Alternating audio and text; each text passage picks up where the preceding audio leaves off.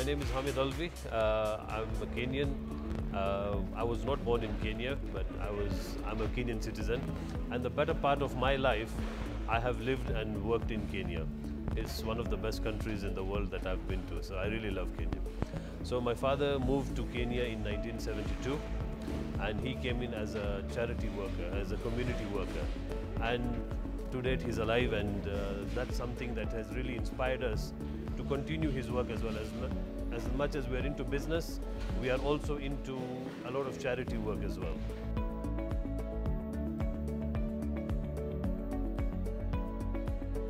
Business has been on my mind since I was a child. I was always into business, looking at how businessmen talk, how they operate, and if I was to visit a shop, I would see what they're doing. I mean, just not go by and come back. So my elder brother started our family business when I was in standard 7. And every Saturday and every holiday, I was at the shop. So I started learning from a very early age, and I was interested in it. There was no looking back, and I knew I had to be in business and I had to be successful. We have other business running at the moment, and in between we had 2 other businesses that we started, and unfortunately we had to close them down because of various reasons. So this is our 4th business that we are running. So Dafina bread making, this goes back a long time ago. The first time the bread business came into our mind was in 2010, where we discussed with one of our friends who's a supplier of machinery for the bread. We discussed with him into the opportunity of the business. At that time, we were too young into the business. We didn't have enough capital, so we dropped off the idea. Since when, we concentrated a lot on the other business. But back in 2018, 2019, we seriously wanted to look into another business which was cash-based. So basically, bread is sold on cash. Our other business is credit-based business. So when we started looking into the options of a cash-based business, so we came across the food industry, which is mainly cash business. From there on, we consulted many of our friends and our mentors, and they advised us that the bread business is a good business, it's a thriving business. So back in 2019, early 2020, we decided to venture into it.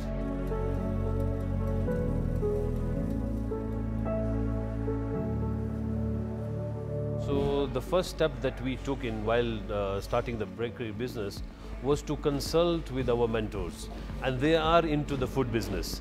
So they guided us step by step on how we should go about it. So there was a lot of feasibility studies being done. So once the feasibility study was done, we had to now plan for ourselves, for our capital, look for the right people. We also hired a consultant who took us through each and every step of setting up and starting and selling the bread business. So once we did that, we went into market research. So market research specifically, we went to different areas to find out what type of bread do people like in that area. Some people like white bread or brown bread. Some areas they want the longer bread, which is 400 grams, but it is slightly longer. Some people wanted the standard square loaf, square slice breads. So after doing that research, then we went into now the actual groundwork of setting up the warehouse, getting the machinery set up, and then doing the testing. And here we are. So we had a very vague idea of how to make bread. Bread is something simple, so what everybody knows is you need flour, you need water, you need a bit of salt, and you mix them and you have bread. But it's much more complicated than that. So our consultant really took us through step by step, and when we got into the business, that's when we realized the challenges that are there, the whole process, and I would say now we have mastered the process of bread making. It's 1 year and about 2 months since we started. So production side, we are comfortable with that, we are okay with that. Now we are looking forward to venture into more products like burger buns or hot dog buns. So first things first, I mean, you must have seen around that we give a high importance on cleanliness and safety.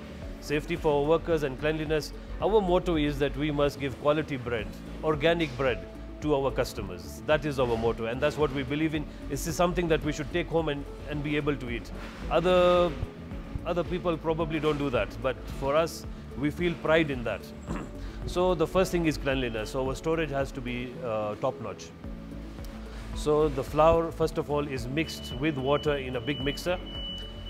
We have our other ingredients, sugar and oil, which are mixed separately, pre-mixed. So once the mixture is done, then the dough is left for cutting.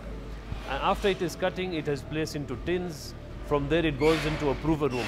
Now, in the prover room, the bread raises. So it's like a it's a process to make better bread. So, and to make the process a bit faster. If you leave it without the prover room, it will take much longer, much longer. So it's just a process to make it slightly faster. From there, it goes into the ovens. From the ovens, we have to remove them, depan them.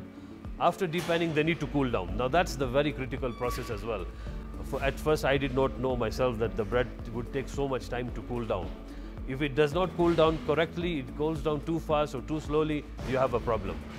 After that, it goes in for slicing, packing, then it goes into the crates and finally ready for delivery. So that takes roughly about 7 hours.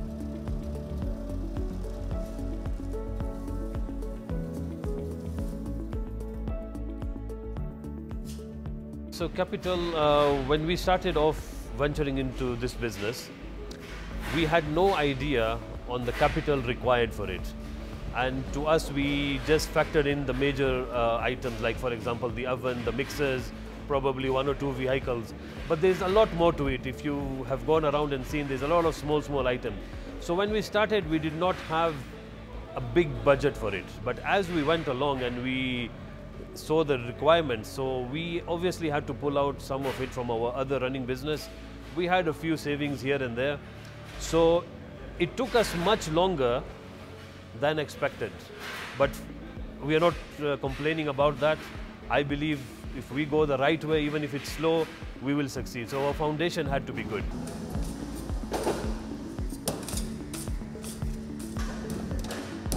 So over the 1 year since we started this project, we started the groundwork in July 2020.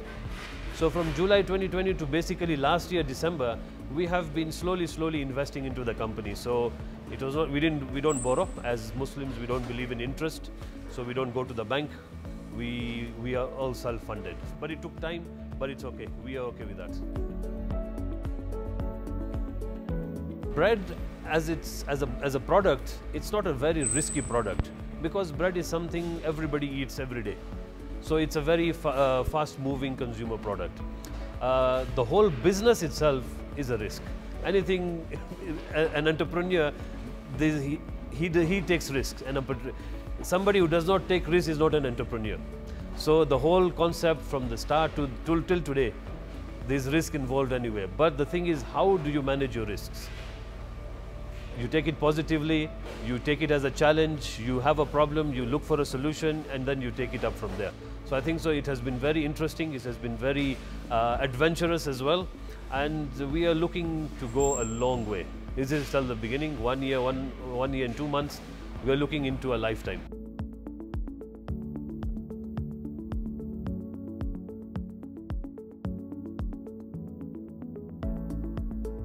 Our success story, it's still too early, but I think so we are very happy with what we have achieved. Our target is much bigger and much longer than that. But so far what we are happy with that our foundation is good, our bread quality is good. Our repeat customers come back because of our quality. So we are very happy to hear that feedback from our customers. So our foundation has been good and we've taken it slowly. We are happy where we are. So penetrating through the market is a difficult part, especially for a new brand. There's always resistance to it, there's not acceptance to it. We took it slowly and we took it steadily and we have got the results. The bread has got the market, people are liking it, and as I mentioned earlier, the quality aspect, people are coming back for it. That's our proudest moment. So penetrating into the market, we use the social media, which is the strongest tool today. And we have our ambassador Sabri, and we are doing daily posts about it. We have advertisements through giving out promotional items to some of our vendors and customers. We have not gone on to the mainstream media yet because we are not covering the major parts of Nairobi yet. And once we do that, our advertisement will increase and then it will be more easier to penetrate the market.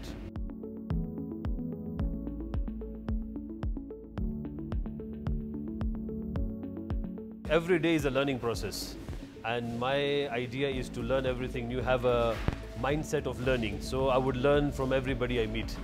And whatever we have learned already in our other businesses, we did apply it in this business.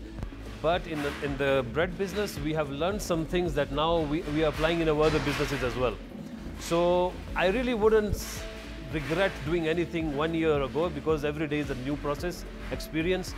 But definitely, if with the experience we have today, and if we were to start another business, yes, we would do things differently. So our culture is more like a family-like culture. We like to work hand in hand and very openly with all the staff, whether senior staff, production staff. We like to interact with them. We like to take their opinions on matters. You will be surprised, some of the opinions some people give are so amazing, and you'll be like, how comes I didn't think of that? So that's what it creates. It creates trust, it creates openness, and that's how we also run our other business.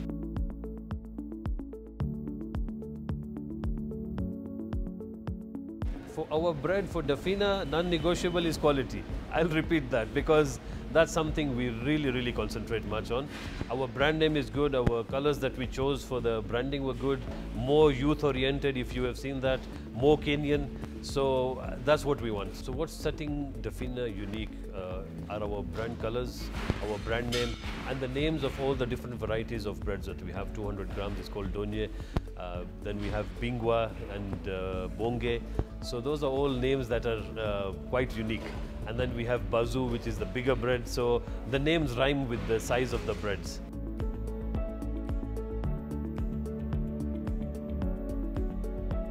So our typical day at Dafina, it really depends on what time you will go and buy a bread. You need the bread at breakfast at probably 5 a.m., 6 a.m., 7 a.m., depending on. So if you don't find fresh bread at your nearest kiosk at that time, you will not like it.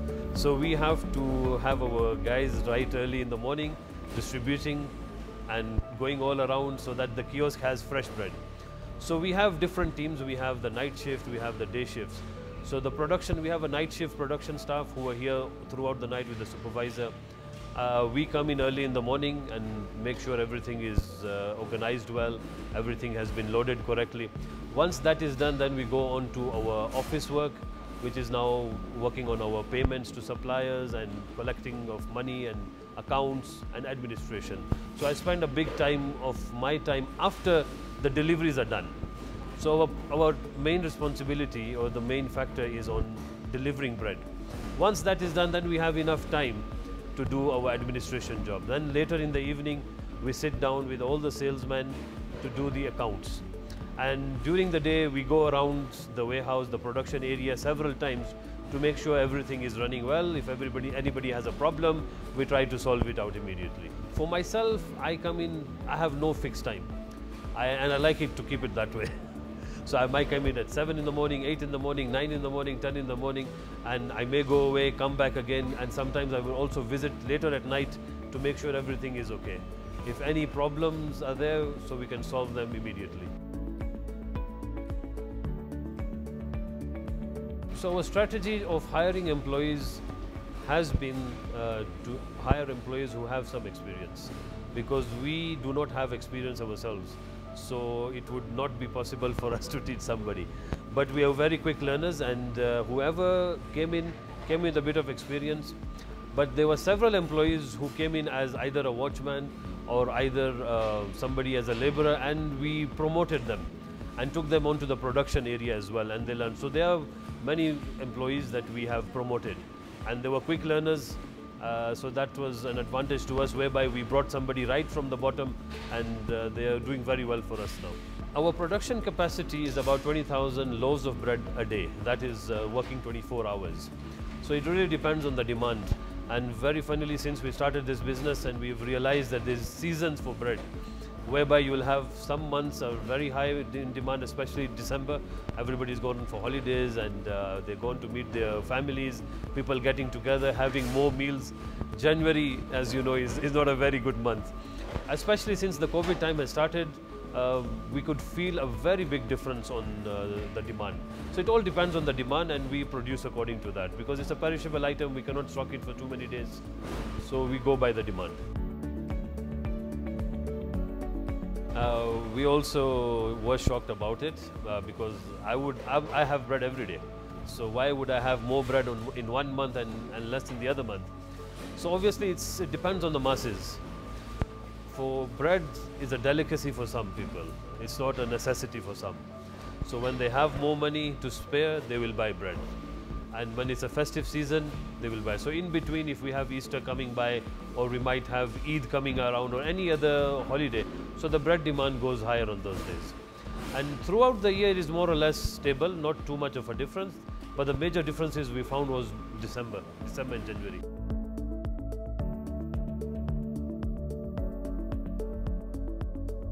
Okay, brand name. We asked some of our close friends and family to give us suggestions, and we got some very nice suggestions. So, and we asked the youth. So we wanted a name that is more like, you know, resonating with the youth. So Dafina came about with that, and the colors and all. My brother chose all that because he's a graphic designer. He came up with the brand colors and everything. So he did the designing together with the outsourcing as well. But the idea was his, my elder brother.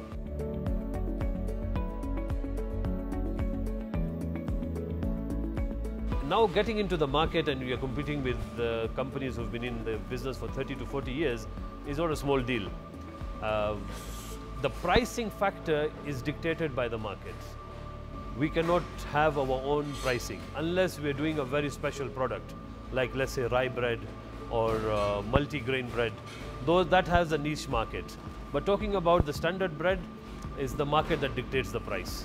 So we have to work on our costing and make sure that our costing is good.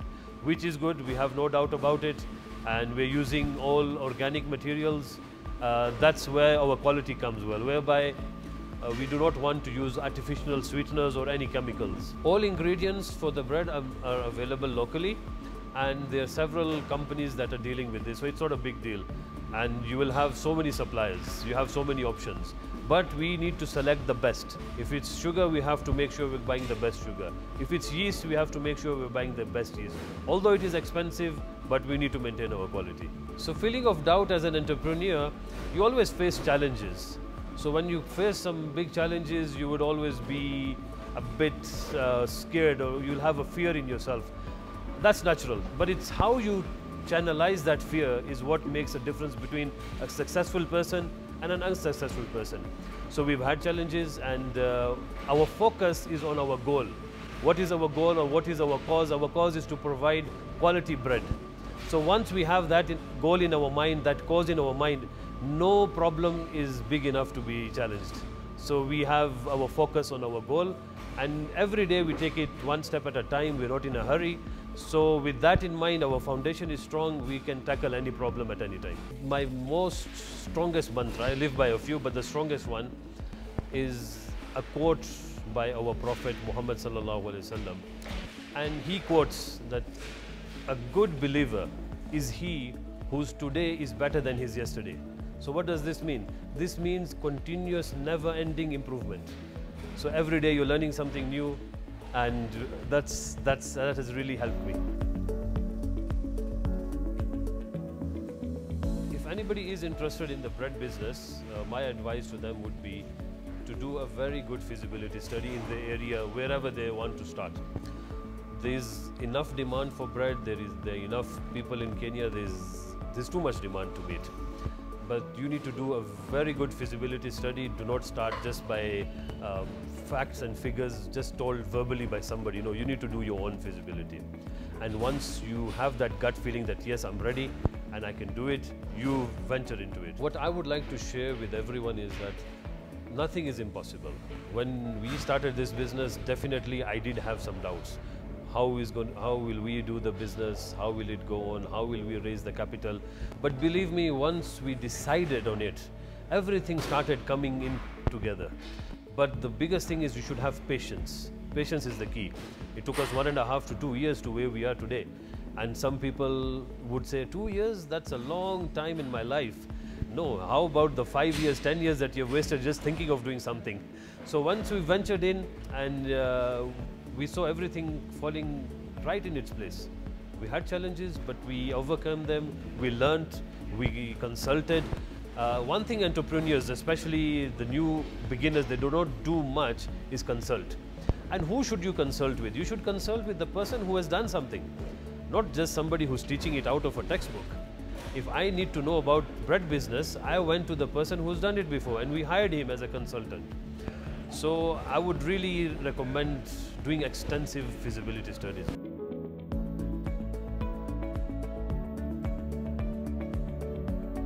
So now everybody is inclined to something naturally. You might have a passion for something, you might have a natural inclination to something that pulls you, something that you don't get bored of. So food is obviously an integral part of our life, and in our family, in our history, or wherever we come from, traditionally we are farmers. So my father was a wheat farmer, and farming is something that really is in our blood. So food, we are from an area in Pakistan that is called Punjab, and that's the food basket of Pakistan, just the same as we have the Western in Kenya. So I think so that was really in our blood. We all enjoyed it, and it was resonating very well with us. It was not something out of the way. Let's say today if somebody tells me that do something in aircraft industry, I don't know nothing, and I'm not interested in that. I would rather do something that I'm interested in. So I think it's very important for yourself to find out your passion, and if your passion and profession become one, you will enjoy and you will make it very good. You will be successful. As a social responsibility, Dafina is working with a lot of organizations towards educating the unfortunate and also in conservation. In conservation of the forests, the beautiful forests of Kenya, the beautiful animals. So we are working hand in hand with KWS as well, whereby we sponsor some schools to take their children to KWS, to the Nairobi National Park, and see the beautiful animals we have. And at the same time, we are educating a lot of people. We also have a lot of charity programs whereby we supply bread free of charge to medical camps we have done. To start up a bakery, which is a commercial bakery, it all depends on what is your target market, what are the sources of your capital, and how big you want to go. So if you want to start up in a local area, you don't have much capital, you have a lot of options onto machinery. You could get a small oven, a small mixer, or you could also opt for a second-hand one. There are enough available in the market. So a used one, a Turkish brand, probably a big oven which can accommodate 240 breads, should cost about 800,000. If you want something less than that, the Chinese brands are available. Nothing is impossible. I mean, the options are a lot. Once you start looking into them, even if you have a small budget, you could start a bakery.